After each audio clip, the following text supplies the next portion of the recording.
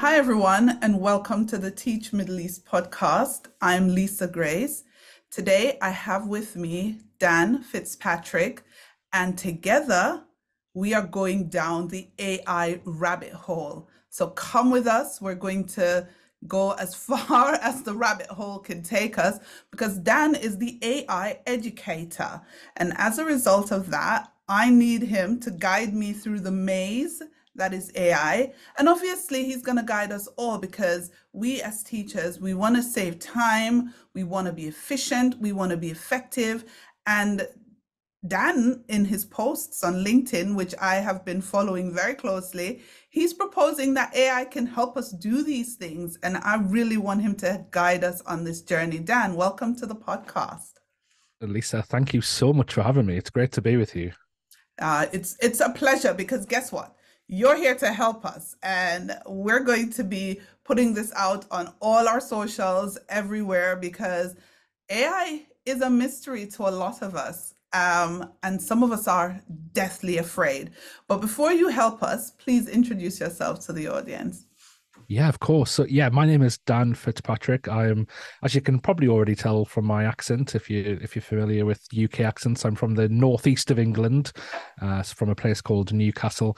I've got a background in high school teaching, so I taught in high schools in County Durham, and then I moved into digital strategy. So I was the director for digital strategy for a group of colleges.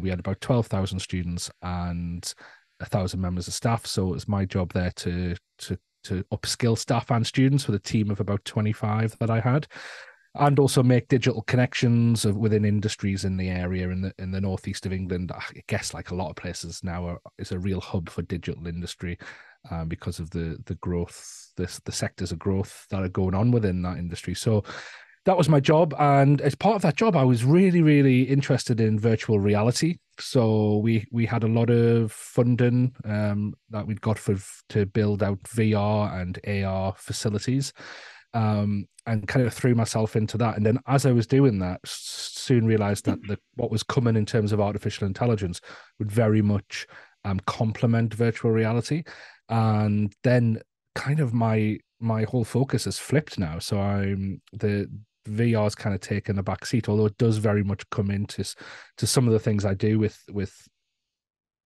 artificial intelligence.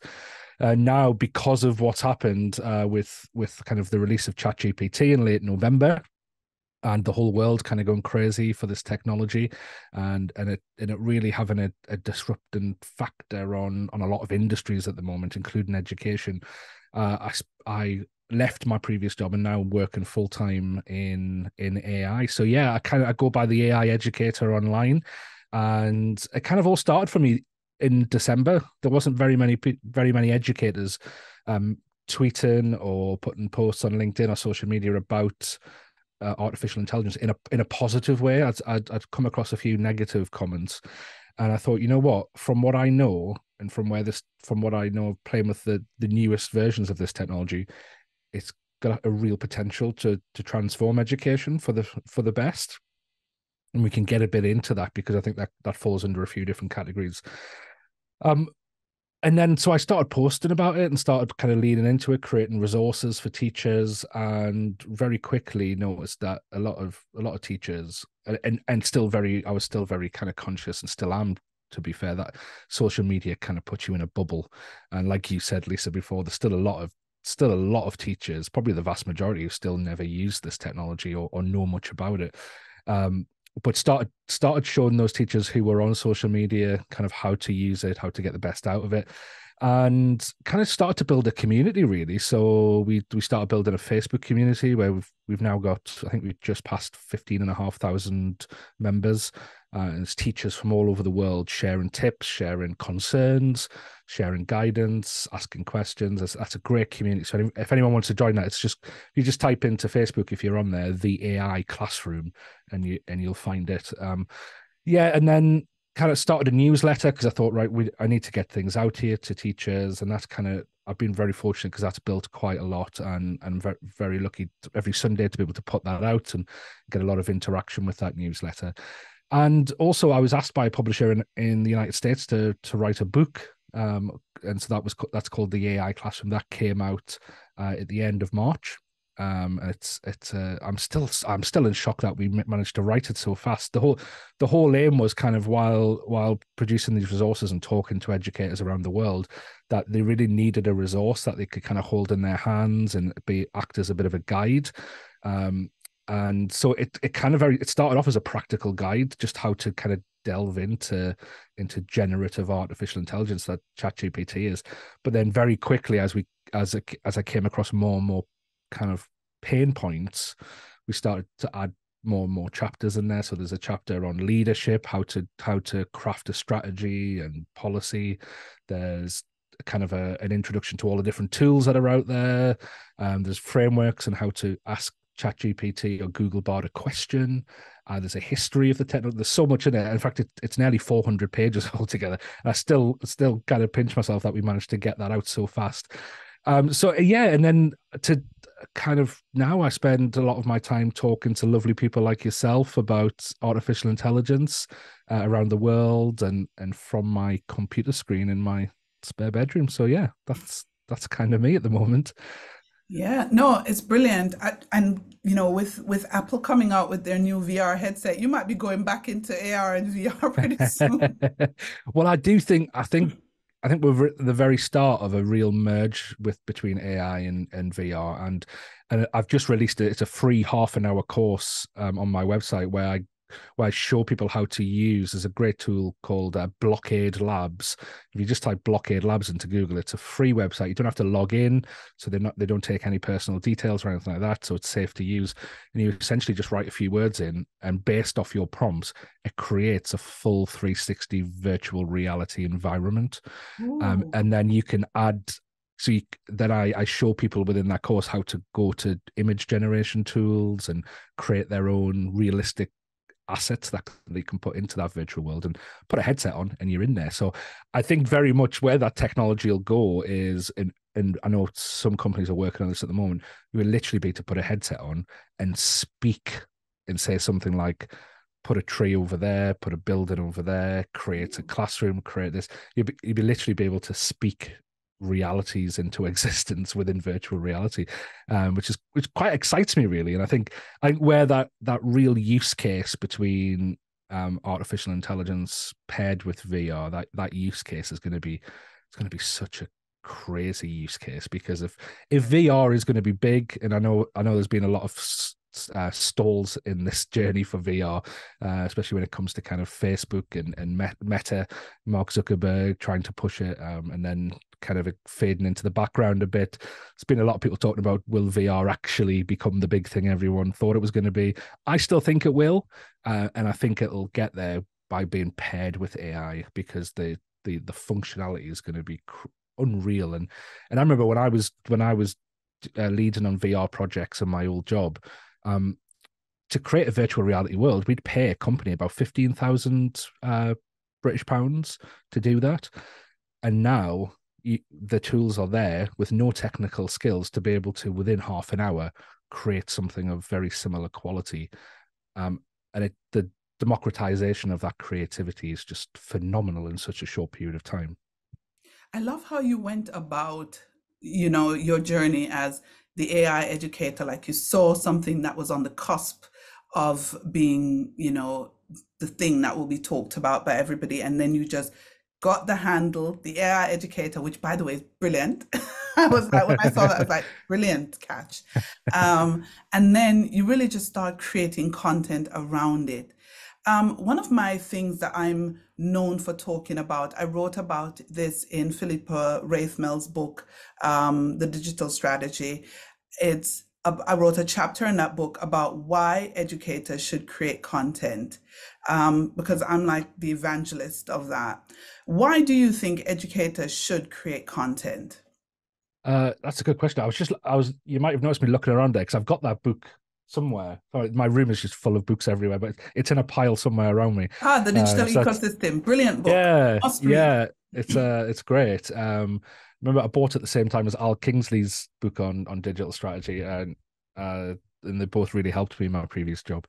I think because It's interesting. I've been thinking about this a lot recently, and I think it's because artificial intelligence really kind of infringes upon human creativity. And when I say that, I'm not making a judgment there, because I think there's a lot of positives there. And I mentioned kind of the democratization of skills, or the democratization of creativity, which is amazing for someone like me who finds it really difficult to draw or have any or be very creative kind of physically. So I think, and I think a lot, if not all, of what we do as humans, and forgive me, I used to be a philosophy teacher, so if I go too philosophical, just bring me back down to earth. But sometimes I can't help it. But I think most of what we do as humans, if not all, is based on a foundation of creativity.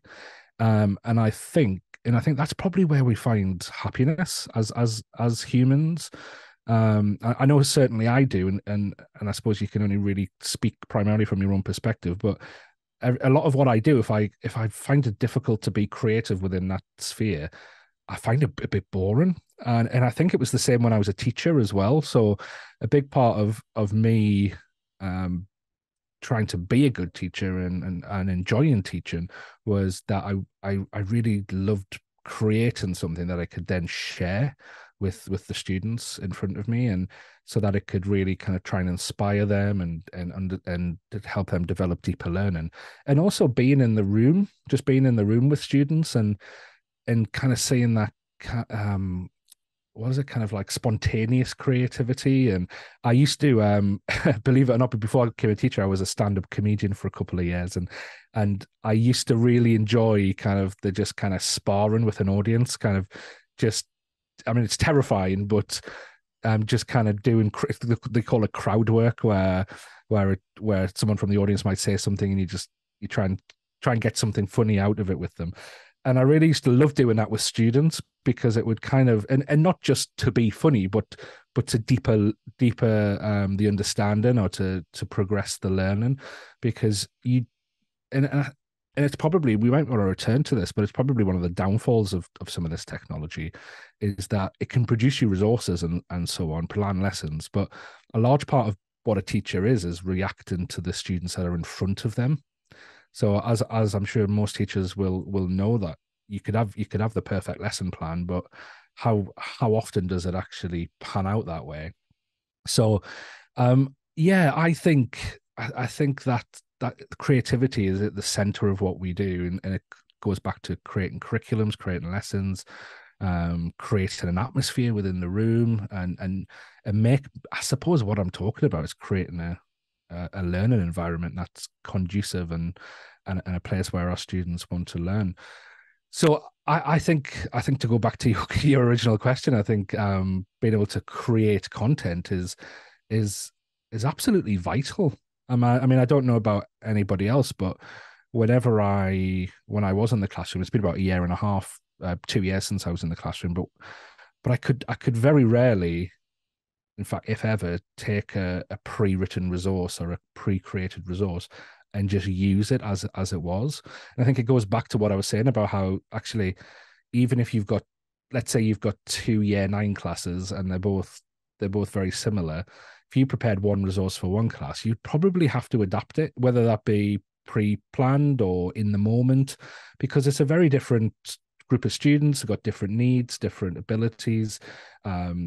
Yeah, and just a different set of human beings. It's a bit like if you ever deliver PD sessions or talks to groups of teachers, what, like, a talk in front of one group of teachers can be very different to a talk in front of another group of teachers, because of the dynamics and what the needs are in the room. So I think being able to create content, whatever that might be, is a big thing for teachers. I think it's a huge thing. It's an expression of who they are as a teacher, and it's a bridge between them and the students. Essentially, it's the professional bridge. So yeah, and I think AI has so much to offer with creating content. Good. Yeah, I agree with you. So from your perspective then, what are some of the ways, because we know that AI helps us to do things faster. We had a webinar with some great people on it recently about harnessing the power of AI in education. And we touched on some of that. But if you are a teacher and you're thinking, okay, how do I use this? What is the value? How can you use AI to reduce some of the administrative burden on teachers and allow them to do what you just mentioned, which is that creative piece? Yeah.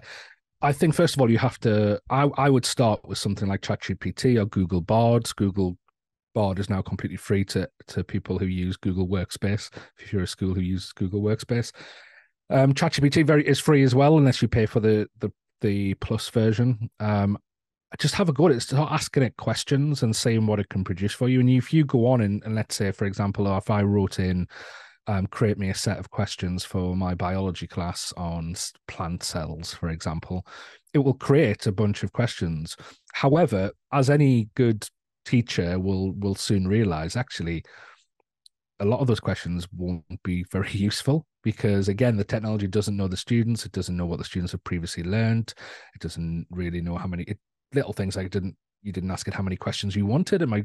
It can produce you 20 questions when you only wanted 3 questions, and so on. So I think once you've had to play around with it in those initial few days or even that initial first 5 minutes, I think you're very quickly going to want to start thinking about your questions to ChatGPT. And I kind of say to the teachers I work with, the quality of the input dictates the quality of the output. And so if your input, your question or your prompt is very vague, you're going to get a very vague, not very good resource or answer from ChatGPT or Google Bard. So you need to be specific. So one of the things I did in the AI classroom book was I created this framework called the PREP framework.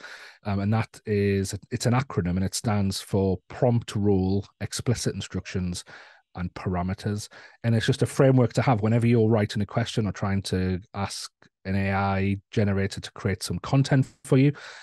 Prompt it, so ask it your initial question. So for example, if we go back to the biology plant cell questions, I might say, I would like you to write some questions about plant cells for my biology class. Now, that's where a lot of people would then press enter and submit the question. But actually, there's a few more steps to really, really hone that craft of, we call it prompt craft, essentially a fancy way of saying honing your question skills. So then you give it a role, and some people feel a bit silly the first time they do this. But actually, if you tell the generative AI who you want it to be, it will use that persona, that role, to pull on the knowledge it needs to provide a good answer for you. So, for example, I might say you are a year 9 biology teacher who has a specific interest in plant cells, and you have a great ability of explaining simple ideas, complex ideas in a simple way to students, for example. Then you want to give it some explicit instructions. This is probably the most important bit. So it's essentially, it's a bit of a catch-all for just tell it everything you need to tell it, because it can't read your mind. So just tell it. So you might want to say, right, we've been studying the cell membranes recently. We've been studying I don't know, I'm really testing my biology skills here from school. So whatever you've been learning with the students, put it in there. There might be you might have some students who have English as an additional language in your class. So tell it to produce maybe a more simplified version or a resource to help with that. And then the last thing is the parameters. So it's kind of the style. So what tone would you like it to write in? Would you like it to be professional, a familiar tone, maybe even a humorous tone, although it tries with humor. It's not always the best. Also, how many questions do you want? Do you want it in a table format? Do you want it however you want it to kind of the parameters to be around that text? And I just think it's a really nice framework, and it overwhelms me really, because I know I get hundreds of teachers around the world getting in contact with me to tell me they're using this framework on a regular basis, and it's really helping them. And not just teachers. A lot of my work is with businesses as well, helping businesses use this technology, and I give them a version of this framework, which really helps. You just see that the quality of what you get out of it is so much better. And so then you can go on to create, and I've got in the book there's a chapter called 40 prompts that you can use straight away with ChatGPT. And in there there's everything from creating those questions, creating lesson plans, grading and feedback of student work. There is administrative tasks like creating a risk assessment. There's just so much you can do, really. Anything you would kind of ask of yourself or would be asked of you, you can ask ChatGPT and see what it comes up with. Now, it might not be the greatest answer you get, but I mean, to be honest, it's pretty impressive. But it might not be the thing that you need. But then you then edit it, you collaborate with it, and one thing I always tell teachers is that, remember, it's called Chat GPT, so it's not just one question, one answer, and then you take what you're given, or you leave it because it's not very good. You can go back to it and you can ask it, and we tend to call this training it. So you train it in what you want, and you might have kind of previous questions that you've created yourself. You can actually copy and paste them in and say, do it in this style. So you're training it, you're modeling what you want. And hopefully some teachers listening to this will begin to realize, actually, this is kind of no different to how you would interact with a student to a certain degree. And actually, if you look across society, there's probably no better profession than a teacher at learning how to prompt AI, because that's our craft. It's our bread and butter, asking questions or asking certain types of questions to elicit certain types of responses from our students so that we can get to grips with what they've learned and how they've progressed. And it's no different here. All those techniques that we use to ask students questions, like modeling, for example, we can do that with ChatGPT. So I really think we've already got the skills. It's just kind of pivoting those skills and using them with artificial intelligence to get the most out of it that we can get. And thinking about this almost as like an assistant, a teaching assistant or an administrative assistant that you can use to bounce ideas off. I quite regularly use it to just ask it some questions. Sometimes I'll just write something myself. And in fact, I wrote something yesterday and I put it into ChatGPT. In fact, it was my newsletter. I wrote the newsletter myself, and then I put it into ChatGPT and said, "Can you read this? My aims are to be impactful, to be succinct, and so on. And can you give me some feedback?" And actually, out of the 5 bits of feedback it gave me, the first bit of feedback I used. And it was my opening line. I didn't really fulfill on it as the blog went on, and I just needed to go back and kind of fulfill on the promise of the opening line of the blog, and it worked so well. And I think that's the key to this. So I think a lot of teachers, a lot of educational leaders sometimes get afraid because they think, well, am I just handing all of this over to an artificial intelligence chatbot to do for me and have no control over it? I think you have to stay in control. And another thing I say to teachers is, you do the thinking and let the AI do the doing. And it's, I suppose, a bit like having an assistant. It's your intent, it's your sentiment, it's what you want. It should always be what you want as the end result. But you've got some help to do it. You've got this AI to help do it. And I think that's where we're currently at with this technology. I think we've got a great assistant to be able to help us. And like I said before about using other people's content or finding a resource for example, I think the same with ChatGPT. I don't know about you, Lisa, but whenever I've created something with ChatGPT, very, very rarely, in fact, I don't think I've ever just copy and pasted it and used it. I've always, even though a lot of myself and a lot of me crafting my question has gone into that output, so I think I do hold some ownership over it, I still then have to go and tweak it and make it fully my own, I think. And I think that's the key to using this technology and the key to getting great resources in a short period of time. Yeah. I think I'm still yet to use it to its full potential. As a writer, I write a lot, I write every day. So nowadays, what I'm doing is I'm putting my writing into ChatGPT, and I'm asking it to critique it. And I'm asking it to give me a one-liner, an opening hook, things like that. And sometimes I might ask it to give me 3 or 4 opening hooks. and then I might choose one. And even the one I choose, I still tweak because it has to sound like me if it Mm. doesn't. And then because I've been writing for so long, that now my readers know my voice. And so I think they'll pick up the chat GPT. I'm worried actually that they'll pick up the chat GPT quicker than somebody who's new to writing and are now just coming in and help using AI. They don't yet have a tone and a voice.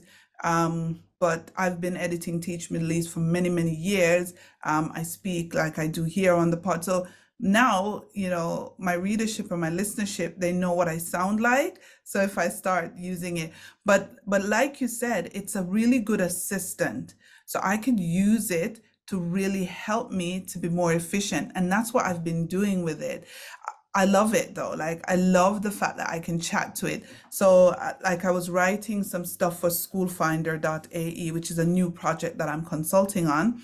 And I put in there a prompt with, and I didn't know about prep, but that's exactly how I do my prompts actually. So prep sounds like a brilliant, brilliant concept. And so once I put it in and it gives me something and I go through it, I give it feedback. I say, yes, but you've missed the mark on this, and I asked you to do this. Now, can you please go back like I'm talking to someone? That's how I talk to it. Is that the right way to do it? I think so, and I don't think I know.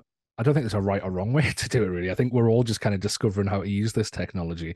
But I think you're right, and I know I did some. I've done some work with marketing agencies and marketing departments of companies. I was about a month ago. I was doing a session with Welsh Water, so the water board in Wales, and their marketing team, and we were kind of playing around with putting the blogs and the PR that they put out or have previously put out. We were training the AI, the ChatGPT, to learn the voice of the water company, so they could learn what type of tweets they normally write, what type of articles they write, the tone, how long they are, kind of how long the sentences are that they write. And then when we trained it, then we were getting it to produce new content in the similar voice. And I know a lot of marketing professionals who are leading the way with AI at the moment. That's what they do. I mean, you can follow them on LinkedIn. There's so many of them, and in fact, their prompts or their question within ChatGPT sometimes is 20 times bigger than the actual response they want, because they might just want to write a tweet or a Facebook post, for example, for a marketing campaign. But the amount that they train it on, and the great thing about ChatGPT is that it saves the history. So once you've trained it in a certain voice, you can then return to it and keep using that voice. You don't have to start from scratch every time. And I think that's one of the keys of using this as a teacher, is because teachers have a voice as well. I remember when I was training to be a teacher, and again, because of my comedy background, where comedy stand-up comedians also have to find their voice on stage. And I remember my mentor during my PGC telling me, it'll take a year or so to find your voice and who you are in the classroom.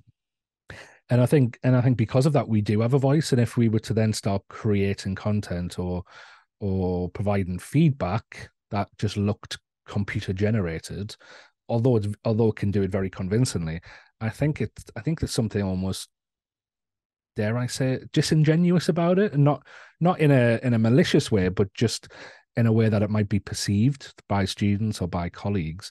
So I think actually putting the effort in and training it up so that it becomes your assistant and can help you relay your voice, with added benefits like being more succinct, being more precise, I think is a really good thing. And I remember back in January when I first started posting about this, I posted a little tutorial on how, as an educational leader, you might want to use ChatGPT to draft an email to staff. And I remember somebody challenging me on Twitter and saying, well, I think they were a teacher in a school, and they said, if my head teacher sent me that email and I found out it was created with AI, I wouldn't be happy, and I would find it very disingenuous. And I remember because I love being challenged on Twitter because it helps me kind of get my head around it as well and give clarity to my thoughts. And And I remember really thinking about this and mulling it over and thinking, well, actually, if the intention, if the outcome is what I would have wrote anyway, but and the intention and the tone is how I would write, then actually, I don't see how it's any different to a head teacher having a PA who would draft a copy for them, or anyone who's been using Gmail for the last couple of years knows that it finishes off your sentences now, and it's been doing that for a while. And it learns how you write and gives suggestions of how, a bit like predictive text, I guess. And how long have we had that? So I think this is the next kind of evolution of that, albeit a big step in evolution, but it's the next stage with that. And I think as long as you're true to yourself and portray through whatever content is being created your true self, as a teacher, as an educational leader, I think it's really powerful, and I think it can offer genuine communication and genuine opportunities for learning. Yeah, so like you just mentioned about the fact that someone on Twitter challenged you and thought it would be disingenuous of that principal to send an email that was written to ChatGPT, what are some of the biggest hurdles about, trying to integrate AI into the education system, Yeah. and how can we overcome them? So let's take part A first. What are some of those big hurdles and challenges in trying to put AI now into an already very archaic, might I add, education Yeah. system? I mean, we could probably do a 3-hour podcast just on this question, I think, because there's so many, and I don't mean that to be a barrier for anybody who's thinking of integrating AI. I think there are a lot of questions, a lot of concerns, but I think we can get over them, and some of them we can get over very quickly. So I think one of the big concerns is the AI in the students' hands, and very rightly so. So we we're still learning about the impact of social media on our students, and all of a sudden now we've got a technology that just kind of blows social media out of the water. And we're very much in the wild west of this technology. Think the internet in the mid 90s, before Google existed. People were kind of feeling around in the dark with this technology, producing things. There was a lot of hype around it. We're in the wild west, and we haven't regulated it yet. So there's a lot of concerns, but there are solutions out there for that. And I'll just give a little example, and I'll move on. But I work with some students, and I was working with a student group the other day, and I was able to find some tools that were friendly for students and that students could use. And actually, I did a full session with a few groups of students where they were creating AI art. They were talking to an AI avatar, and the learning and the engagement and what they were using it for was just absolutely phenomenal. So there are ways over that, and I think that will keep getting better. So as this technology becomes more mainstream, there will be, I think we'll see government regulation at a much faster pace than how it dealt with social media. We'll also see guidelines, and kind of guardrails for use. And there's some great resources coming out. So the US government education department have just brought out quite a lengthy document, which I actually, just almost for a bit of fun, last week I created an AI generated documentary on YouTube based on that document, where it's AI, realistic looking AI avatars talking about the document. So if the prospect of reading a 40-page document isn't really high on your agenda, you could maybe stick that documentary on in the background and listen to the conversations, and because it's a really good document. So I think there's the safety concerns, which I think will be ironed out eventually. There's privacy concerns there as well, and I think there are ways around at the moment. So there's third party tools, and I've got a website called AIeducator.tools, which is a collaborative effort to produce a repository of tools out there for educators. And you can go on there, you can search by the function. So is it an image creator? Is it a chat? Is it a lesson creator? Is it a resource creator? And so on. And then by the the pricing model as well. There's a lot of free tools out there. So if you're wanting to get started with some of the tools that are integrating this technology and make it more bespoke for teachers, you can do it that way. And a lot of them will come with their own privacy policies, which you can access through the website as well, and just help you with those security issues. So there's those ones. I think that's probably the biggest one, because safeguarding our children is obviously paramount. I think probably let's go to what I would consider the second biggest one, and I think it's a bit of a red herring, and we can get into why, but I think it's the whole kind of cheating debate around this technology. So with our students using it to maybe generate content for assessment or homework and then handing it in as their own, I think that's another concern. I think it's a genuine concern, especially within the current system of how we do education around the world. It's a very broad general statement there, but for the majority of countries and education systems, it's a challenge because quite frankly how do I say this in a nice way? Don't say it in a nice way. Just say it. I think, quite frankly, we're out of date as a system, and we need to be more dynamic and more creative with things like assessment. And actually, in the book, there's a few page and a table rubric of how to take an assessment and create and turn it into work for students that allows the teacher to assess it and understand the progress of the student, but actually it's the student's own thoughts and own work. So they might have prepared it with ChatGPT, but then if you have a conversation with them about it, if you ask them to create a presentation or do a bit of collaborative work or try to solve a real world problem or go into industry and do something with that information, you're very quickly going to realize if they're progressed in their knowledge of or in their learning of what they're learning. So I think we have to be more creative about that, and I think that the almost side effect of that will mean that they've got skills that they can use in the real world. So essay writing is not really a skill they can use in the real world unless you edit a magazine like yourself, Lisa, or a professional writer. But actually, communication skills, collaboration skills, presentation skills, collaboration skills, and so on, if we assess it through these lenses, assess their progress through these lenses, then not only can we gain a true understanding of their knowledge, but we can also embed those skills. So I think there's easily ways to get around that. I think some of the other challenges, I think there's a big fear factor out there. The media doesn't help. So whenever there's a media story, which there seems to be one every day at the moment around this technology, it's kind of around, is this technology going to take over the world? Like, that's kind of how it's framed. Or is it going to disrupt jobs and things like that? Which I think it will. Yeah.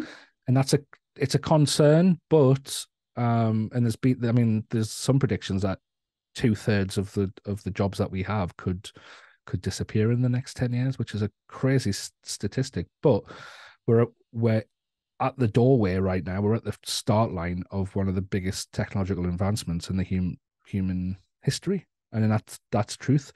And where this technology could go, and I've spent a lot of time on this podcast talking about how to optimize the current system. And by the way, I think when I said before about there's different facets to this transformation, I think optimizing the current system won't last very long.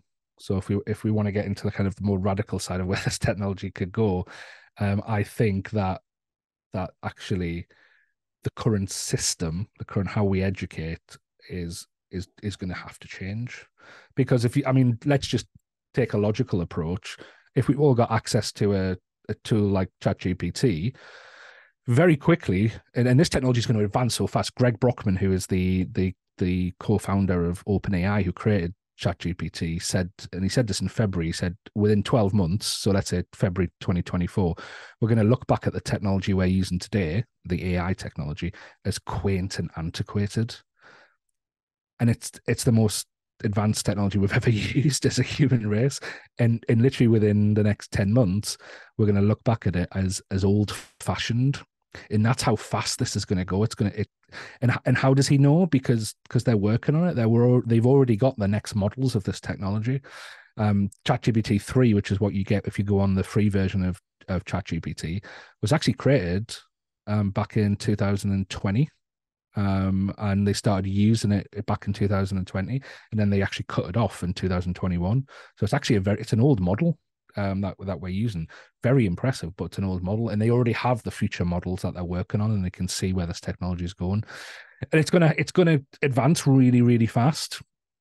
And I think one of the consequences of this is that we can't just stop everything we're doing as schools, colleges, universities, and have up-to-date professional development every time there's a new advancement, because it'll be happening quite regularly. We'll not be able to do any other professional development.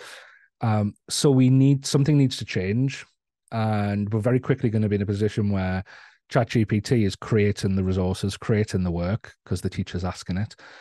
The student is digesting the work through ChatGPT, is completing the work through ChatGPT, is handing the work in. The teacher is marking the work through ChatGPT and giving feedback to the student through ChatGPT. We literally, and this is happening right now. We're in a position where ChatGPT is essentially marking its own homework, and what students won't progress that way. And it's because of and we talk about antiquated AI models, because of the antiquated educational models that we still inhabit. The education system's done an amazing job over the last few decades of resisting disruption, while the world around has been disrupted massively. And we've become very good at picking and choosing what new technology, for example, to use, as long as it upholds the current way of doing things. So, for example, instead of a chalkboard, now we've got an interactive screen at the front of the classroom. It's not too different. It's, apart from some of the functionalities, electronic. That's it. It's very, and actually, and for some schools, that's the height of their digital innovation over the last few years. And in fact, and I've got personal experience of this, some schools aren't even there yet. So we very much try to optimize the current system. And when I say this, I'm thinking of I was very lucky a few years ago to do a postgraduate diploma in innovation and design thinking at MIT. And one of the professors, VJ, he wrote a book a few years ago called The 3-Box Solution to Innovation. And he works with companies all over the world. And he essentially says, whatever your business is, whether that be finance or even education, whatever your business is, think of your organization as in 3 different boxes. And box 1 is the current system. It's the current things that are working, and it's what's bringing you success or has brought you success in the past. And we really try hard to optimize that current system, and rightfully so. And probably one of the most cliche examples of this is a factory. And to get from the raw materials in one door and to get out as the finished product through another door, a factory is engineered by top engineers who are paid a lot of money to really engineer efficiency within that system. So and that kind of thinking is prevalent in our education system at the moment, and we get phrases like every second counts, every minute counts, and break times, especially, and I speak from an English education system point of view, where break times are shortened, lunch times are shortened, so more sessions can be added on, and it's all about engineering efficiency. And technology sometimes is embedded to engineer efficiency. So things like Google Classroom, Teams, they can help really. And by the way, I'm a massive advocate for some of these tools, but I think they're only accepted and put into schools, and again, a broad statement, when they can uphold and engineer efficiency in the current system. And I think that's a problem, because we're not a factory, we're a school. And actually, and it was in my blog last week in my newsletter where I talked about our students are struggling. Our students are struggling with their mental health. They're struggling because they're being taught arbitrary curriculums that doesn't have any meaning to them. They're struggling because they're told to think hard for 7 hours a day, and the brain doesn't actually work like that. They're struggling because they leave school without any real meaningful skills sometimes. And I used to be head of careers, and when I worked in a high school, and I would regularly meet with employers where they would literally beg the teachers in the room to teach children skills, because they would get students who got straight A grades, but actually couldn't maintain eye contact and have a conversation with somebody. So there's a lot of ways we're failing our children with this system, all for the sake of a good grade at the end of it. That seems to be the end point. And actually, what does a good grade mean? I was talking to a really well respected university professor a few months ago who said actually the value of a degree really is that it gets you in the door to an interview these days. That's probably the value of a degree, and that's where the value kind of stops. And again, I took part in a panel at a business meeting in London a few weeks ago where they were saying actually we don't really look at what the grades are anymore. We look at kind of what somebody's like as a person when we meet them. Are they able to learn new things? Are they able to get on with the people around them? Are they able to build their skills? What experience have they got? Very rarely, if ever, do they actually look at the grades. And in fact, grades tend to be looked at if they've got so many applications and they just need a way to filter, which is and this is what we're telling children to sacrifice some of the best days of their lives for. And I think we're in a real kind of corner here. And to go back to the 3-box solution, box 3 is actually where does the organization go to detect weak signals? So what's coming down the line that might actually disrupt the industry, disrupt the organization? You could say a few years ago, if we were in box 3, we might have actually noticed AI coming down the line. And what else are we missing that could be banging on the door in 6 months, 12 months, 18 months? So, and I know this is really difficult, and it's not the classroom teacher's fault. Classroom teachers very rarely have the opportunity to look out towards the horizon through their classroom window because there's so much going on inside the building and within inside their jobs. But we need to build capacity to look towards those weak signals and start to innovate. And actually 9 times out of 10, those innovations will be failures because the weak signals might not amount to much. But actually, every now and then, one of those weak signals will become a large signal and will actually disrupt the world around us, which is what we're in at the moment. So I think the education system, the box 1, how we've always done it type of traditional education, is going to be massively disrupted. I don't think it can't just pick and choose this time. I think it's going to be in a situation where this technology is going to bring viable alternatives. And just like any industry, I guess, the education system will either have to adapt or competition and irrelevance will come to it. And we're already seeing competition. We're seeing online schools being created that are getting massive venture capitalist investment, huge multi-million dollar investment. Look at what Khan Academy's doing. Look at what Eton X is doing in the UK, because they know that could be the direction where things are going. They're acting, they're being innovative. I know personally a guy who set up a school with Elon Musk in the United States. Josh Darn, he set up a school called Synthesis, where they are investing so much money in creating learning systems, online learning systems that develop children's problem solving skills and communication skills and collaboration skills. And they're already getting interest. Some of their students who are like 9, 8 years old are already getting interest from industries because they know that if they carry on in that synthesis school, they're going to be some of the best problem solvers in the world. They're going to be some of the best people that they want in their industries. So there is another way. Competition is coming. And I'm not saying, I know some people will be listening going, well, online school isn't the answer. Of course it's not, but it could be part of an answer. And I very much see probably education in the next couple of decades becoming almost like a menu. So a menu of well, I maybe do this online class on a Monday and meet with my international cohort for that to learn that skill. And then I go to a sports club in the afternoon, which is on my street, but I think we're going to see more of that, and one of the key indicators of that, especially here in the UK, is that after COVID, there hasn't the amount of parents who are taking their children out of school to homeschool them is vastly increasing, and I think it's it's an indication of actually parents are looking for something different, looking for something that's going to actually serve the success of their children.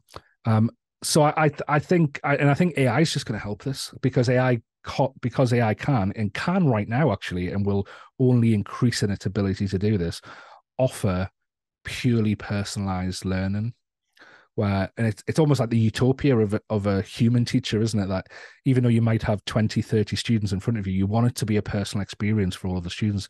But that, although we strive for that, it's impossible. It is impossible.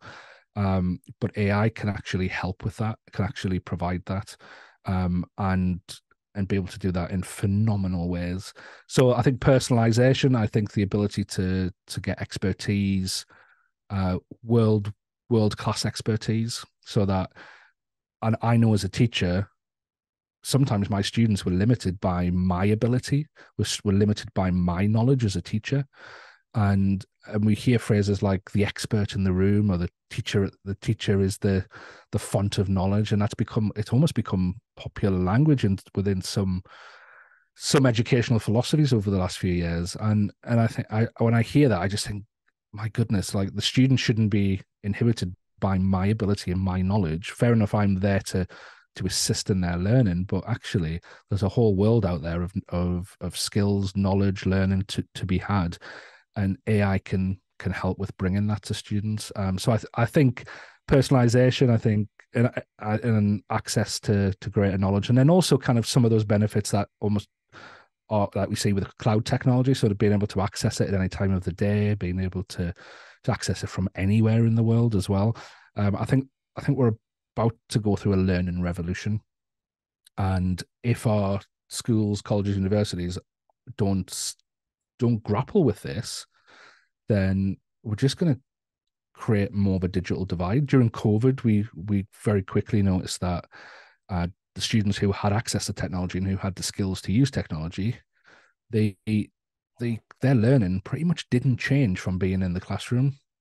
And those students who weren't privileged, I guess is one way to put it, and didn't have access to technology and didn't have the skills, pretty much missed out on 2 years worth of learning.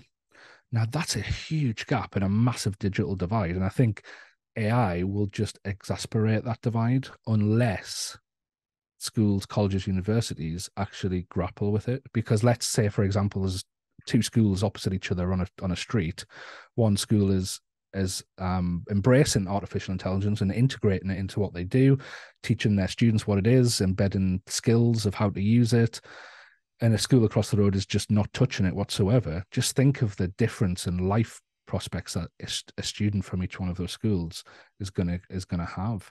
Because I've said it and I'll say it again, that if I was an employer and I had a student come to me who wanted a job, who had straight A skills but didn't know how to use AI, and I had a student come with C grade skills but knew how to use AI, I'm going to pick the C grade student every time, because they'll grow with this technology. So yeah, I think the education system, I think probably just to recap, my view is very much that AI can help us optimize the system right now through help being that assistant to create content and resources and so on, and save us time. And I don't think that's a bad thing. I think that's a much needed thing, because teachers need those. They're essential, and some schools and colleges and universities are bursting at the seams because there's not enough time and the amount of goodwill that teachers give. So I think that's a really, really, really good thing, and that's what I dedicate most of my life to doing at the moment, is helping teachers understand the short-term benefits of this technology, to give them that breathing space and help develop learning. But then also, I think we need to have a foot in box 3 and be thinking, where's this technology going to go? Because in 6 months, 12 months, my goodness, in 10 years, what's it going to look like? Yeah. And if we're not ready, if we're not in box 3 listening for those weak signals, let's be honest, they're strong signals right now. If we're not listening to those signals, then we're very quickly going to become irrelevant, and there's going to be competition within the education system, which we've never seen before. And so it could be a tough time. It could be an exciting time. I think it'll be an exciting time, especially for those who matter the most in this process, which is the students. Yeah. I got a quick last question for you. This was brilliant, Dan. Wow. I Thanks. I learned told you I so. can just keep talking and talking. So just, And I told you just I could just keep listening and listening. No, but on a real, give me your top five, not Chat GPT, because we know that that's the base of a lot of new plugins, yes. and a lot of new startups have built themselves on the back of Chat GPT. So go down into your vault and come up with five tools that educators need to look at right now that can help them. Yeah, I mean, like I said, the website AIeducator.tools has got over 100 tools on there that we kind of Give me five. personally. Was I avoiding the question there? I think one tool that I've actually worked on personally, I've helped the company create, which I think, I mean, obviously I worked on it, but I think is a fantastic resource, is the 5 minute lesson plan by Ross McGill Teacher Toolkit. So anyone who knows Teacher Toolkit will have probably heard of the 5 minute lesson plan. But what we've done is at Angel Solutions, we're an edtech company in the UK. So myself, Angel Solutions, and Ross McGill, the Teacher Toolkit, have worked on an AI version of the 5 minute lesson plan, which you can get at 5minutelessonplan.co.uk. You get 2 week free trial on that. And it's I think one of the big pain points of some of these new AI tools is that it's just AI for the sake of it in a way, and and teachers rightfully so are going, well, where's the pedagogy? Where's the pedagogical knowledge behind it? You can be rest assured that 13 years of pedagogical research from Ross McGill has gone into the 5 minute lesson plan, and we're just enhancing that with AI. So it's really a great tool where pedagogy is meeting AI. So that, yeah, check that out. Number two. Number two, I quite like as a simple tool to use QuizGecko. So QuizGecko, essentially you can upload any document. So if you've got a resource that already exists, upload it, and then it'll create a quiz off the back of that document for you. So again, it's almost like training the AI with that document. So you're not having to write it all in, write prompts and things like that. It just learns your content and bases the questions off your content, which I think is phenomenal. Three. I really like. It's called Superus, so SUPERUS. It's a bit like ChatGPT, but what it does is with the answers, it presents the answers in a mind map. So it'll give you the core idea, then it'll branch out and give you the sub ideas. And then what you can do is then interact with that mind map and get it to create an image off the back of one idea or go deeper on another idea. I'm quite a visual person, so that I really like that concept. Cool. What Number are we on four. now? Number four. Number four, if you've got a class, especially like a primary school class, and you want to delve into some cool AI with them, there's a great tool called Animated Drawings. It's Sketch Meta Demo Lab, and I use this with a group of students. Get them to draw a picture or find a picture on the internet of a person or a character, and then what you do is you just upload it, and it animates the drawing, so they can turn their creations into animated drawings, which is pretty cool, and primary school kids absolutely love it. Yay. Number five. Number five, it's not necessarily a teaching tool, but I really, really like it. It's called Audio Pen, and essentially it's a note-taking app that you can have on your phone. And what it does is, if you press the record button, you can then just talk into it. And so, if you're out for a walk and you've got an idea for a blog or an idea for a new resource, you talk into it, and what it does is it uses ChatGPT technology in the background to provide a detailed summary of your. So if you're like me and you Write kind that of down.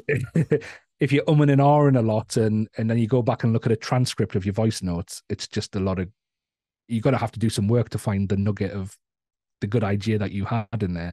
What this will do is it'll get rid of all of the umming and ahhing, and really summarize it into a nice, concise. And you can train it a bit as well. So you can ask for how long you want the summary to be, what tone you want the summary to be in, and then what you can do is you can search your voice notes afterwards as well. So if you look Ooh, wanting to pull them together, it's very early, and the guy is really active on Twitter and really builds in real who's time on that? Twitter. Oh, don't ask me that. It's I okay. I'll forget. find him. I Don't worry. forget. I'm good like Yeah, but that. if you search audio pen, you'll find it. It's. I think it's going to be big, or it'll get bought out and put into a more established product. I'm going to give you a bonus. Canva. If anyone uses Canva, the Yes. AI tools in Canva are phenomenal at the moment. So you can do a lot of what we're talking about: image creation, presentation creation, and writing. AI generated writing, all within Canva. And it's really top notch. So yeah, they're my favorite at the moment. Superb, Dan. Wow. Wow. Thank you so much for being on the podcast, Dan. I'm going to ask you to send me all those links. We're going to put all those links in the show notes, to your blog, to your socials, to your book. And people follow Dan. This is how he ended up on this podcast. I followed him on LinkedIn and I love his content, loads in there. I'm not a massive AI nerd, but I can see myself going there. I literally can see myself going down that path. We're getting back out of the rabbit hole. Thank you very much. It's been brilliant. Thanks, Lisa. Really enjoyed it. Thank you.